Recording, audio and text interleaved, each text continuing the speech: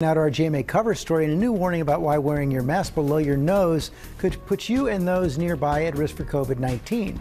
Trevor Ault joins us with more on the new study saying why the half mask could be dangerous. Good morning, Trevor. Well, good morning, George. You know, these half maskers are a common sight. Yesterday, we counted 11 of them on a single street corner in less than an hour. And this morning, researchers are stressing if you don't wear your mask correctly and cover up your nose, you're defeating the purpose.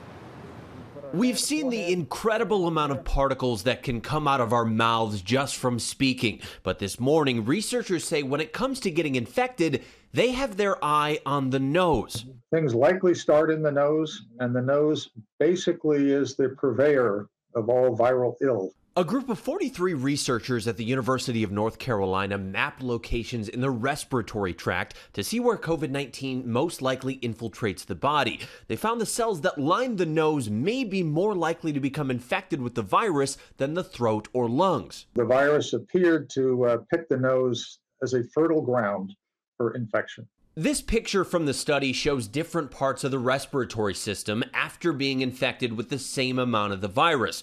More green dots in the nasal cavity, researchers say, indicating many more cells infected in the nose. Remember, we've only known about this virus for about 7 or 8 months. So the more we learn about the mechanism of how the virus causes infection in humans is key. I think this study is important.